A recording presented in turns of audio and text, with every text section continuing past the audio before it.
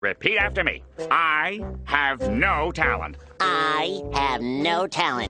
Like and sub in the next 5 seconds or you also will have no talent. I would not risk it. Yo, what is good, YouTube? It is your boy Chad DF back here with another banger, guys. Today, this is hands down the best video that I've made on my channel for helping other people. You are going to want to watch this whole video through because I promise by the time you're done with this, you're going to be a 10 times better shooter. And you guys can take it from me. I know you guys have seen me play my offensive threat, my two-way session playmaker. Every single build I have, I can shoot on. And that's no mistake. It's because I'm a good shooter and I can help you guys out if you guys watch this whole video through. Trust me. And before we get into this video, make sure you guys hit that like and sub button because we are on our way to 12K and you guys have been going crazy recently. So smash the like button, smash that sub button, and turn on post notification. I'd appreciate it so much. And DF's only going up, man. So let's, like I said, let's get right into it. And trust me, these are definitely going to help you.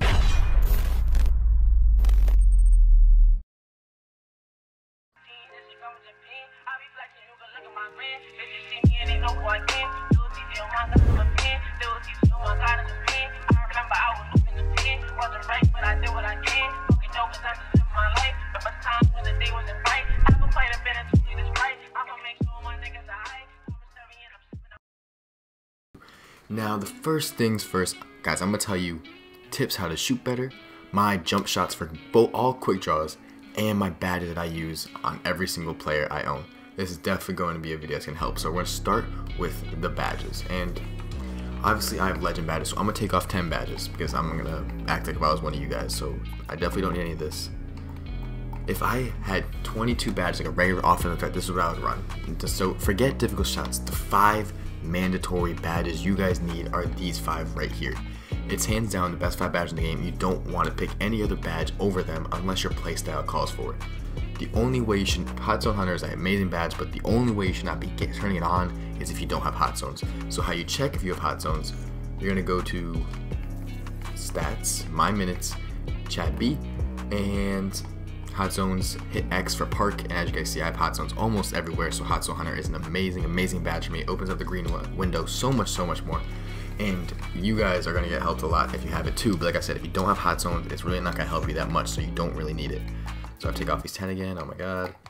And now the next badge that I'm gonna talk about, obviously quick draw is a must, range is a must. The next badge I'm gonna talk about, and dead is a must too. Next badge is green machine. Green machine really is good if you can green shots. If you aren't very good, I would say green machine on silver, but if you are like play this game a lot and you can green most of your shots, green machine Hall of Fame is a great badge because you green one shot and your next shot gets a higher boost if you greening that shot. You're definitely going to want to have green machine if you were a comp player and you can green most of your shots. So these are the badges that I run. The 5 that I have Hall of Fame right now are hands down the best badges for shooting. You definitely want these as high as possible, but the order, if you just made a new player, you're going to want quick draw first, range center second, and in my opinion, hot zone, deadeye, and then green machine. It's really up to you, but these 3 in my opinion are best. But like I said, if you don't have hot zones, it's not really going to work for you, but these are the best badges I would definitely run. Make sure you guys have these on at all times as high as possible. So now let's get into the jump shots, and then we're going to get into the tips. Let's go. Alright, y'all, so now that we're in the micro, I'm going to go over the jump shots that you should be putting on your player so you can shoot as best as possible. So now, guys, I have used multiple players with multiple quick draws, and I hands down have the best jump shot for each quick draw. So as you guys saw, I have Hall of Fame quick draw on this player, and hands down the best jump shot for this quick draw is you guys are gonna see jump shot 98 in 3 seconds. 98. I've used 98 all year on this jump shot or this player. Quick draw Hall of Fame. Trust me, it's amazing. It's amazing. And I also suggest Steph Curry pull-ups. It's a good pull-up. But that's beside the point. Jump shot 98 for Hall of Fame quick draw. But you guys have also seen me playing my two-way slashing playmaker who uses gold quick draw. If you use any player that has gold or lower quick draw, hands down use jump shot 38. I don't have it bought on this player obviously because I don't have gold quick draw. So definitely use 38 for gold quick draw or lower, and 98 for Hall of Fame quick draw or higher. So now let's get into the tips, guys.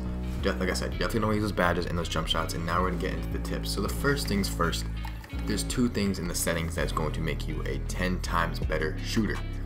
And to find this, you're gonna go to settings, controller settings, and they're actually the top 2. 1, you need your vibration on, and I know some people say, oh my god, my vibration fucks up so I can't shoot well because it's inconsistent. But guys, you guys have to realize without vibration you're not going to be able to know when to release the ball. I can't shoot without vibration. I need to feel it to know when to release it. It helps me so much, and it just helps my muscle memory in greening more shots. If you have this off, you're putting yourself at a disadvantage, and you're not gonna be able to feel when to release it. And I know it's inconsistent, but it helps when it is working. It helps so much. Like, I literally can't green a shot without it, so I definitely suggest putting on your vibration. And the second thing is shot meter. I know at this point in the year you're like, try like what the heck, but I know there's gonna be some of you that still use shot meter. And even if you guys have tried it and can't really time your shot, I really suggest you keep on trying it and practicing it in your mic court, because it really does help you green so much more shots. With the shot meter, you guys see people get so many more full bars and full whites, and it just really sucks. So you definitely be able to shoot better with the shot meter off. And if you play against better competition, they're going to be using the shot meter off, and you guys don't want that too, or they're going to have a huge advantage over you during the whole fucking game, because you guys are using a shot meter and you're not gonna be able to green as much shots as they do. So that's definitely the tips that you're gonna want to find in the settings. And let's get to the next tip. Alright man, the next thing I would do to make yourself a better shooter is hands down practice in your mic court. Now people are be like, oh my god, I just shot my meter and I went straight to the park and I can't make a shot. Well, you know why? Because look, I suck. You know why? Because you didn't go to the court and practice, especially with no meter. If you are, oh my god, shut up, they're calling me. If you just turn off your meter and you go straight to the park, you're not going to be able to shoot. Like, of course you're not going to be able to shoot. That's just not how that works. You're not going to just be amazing right off the bat. Why am I getting these full bars? But that's beside the point. You guys have to go to your mic court and practice shooting with no meter, because you're not going to be good at it right away. It takes practice. Practice makes perfect. Oh my god, what the fuck? Sorry, they're calling me again. Practice makes perfect. Like I said, you guys have to, like, if you actually want to get good at this game, guys, you guys are going to have to practice all the time shooting in your mic court. Get used to the jump shot, get used to your vibration, and get used to, oh my god, he just said call me. Get used to things that you're fucking doing, because you're like, if you go right to the park, you're gonna be delayed right away, and you're not gonna be able to shoot to your best of your ability. But the earlier you go to your mic court, bro, and get in the mic court and just shoot consistent all the time with your new jumper, with your out to your bar, you're gonna be a 10 times better shooter. Trust me. Green, green, green, and it's only gonna get better from there. Now, tips that I would give you to help you time your jump shot better with no meter is obviously come here first and get used to it. And like I said, vibration off. You have to release it when you feel that vibration. That last second vibration is when you should like release the ball, is when you should release it. Because you got, like, obviously I can't show you feeling vibration. You have to go to your mic court, shoot, and like release it when you feel that vibration. Trust me, that's how I do it. I really don't even look at anything to green my shots. I just feel it, and once I feel it, I release the shot. Now you guys are probably newer, that's like no shot meter than I am, so if you have to look at something, I would hands down look at your hands at the top of its head. So when I'm releasing the ball, look at the top of his head and green. When his hands like reach, like, what the fuck am I doing? Reach like so I'm wearing a helmet, like right above his helmet, that's when you should release the jump shot. And like I said, it's gonna take practice, so you have to keep on doing it in your mic court, and you're just gonna get better. You're only gonna get better. Practice makes perfect, like I said. So you're definitely gonna want to practice. And like I said, if you don't want vibration, or if you don't use the vibration, just look at your hands, bro. Just trust me, just look at your hands. Now the last thing I would suggest, this is the last tip of the video. So a lot of guys, when they white shots, they're just like, oh my god, I missed. Like, I know it's gonna sound crazy, but like, see how it's slightly early? Like, check what it is. Like when you white a shot, if it's slightly early, say late, and then adjust. You have to feel what that last shot was. And if it was late, release it earlier, adjust. People really, like my friends, I've talked to them about it, they just like miss, and they're like, why am I missing? I'm like, well, was it slightly early, slightly late? They're like, I don't know. Like, what do you mean, I don't know?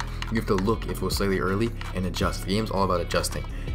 I did not mean to do that. The game's all about adjusting. So if you see your shot go slightly early, bro, release it later. If you see it slightly late, release it earlier. You have to feel where you released it, see you released it, and fix it for the next shot. And trust me, that's hands down. Everything I just told you in this video is going to help. I promise, I promise, I promise.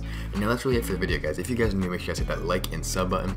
I'd appreciate it so much. Like I said, we're almost at 12K, so not post notifications, do what you gotta do. But seriously, guys, I suggest you use all these tips. Use my jump shot, use the badges, because they're hands down the best jump shot and badges in the game. And I hope it's helped you guys. If you guys are new, like I said, like a sub button, I appreciate it a lot. Chad gang, Chad DF out. Have a good rest of your day, guys. Peace.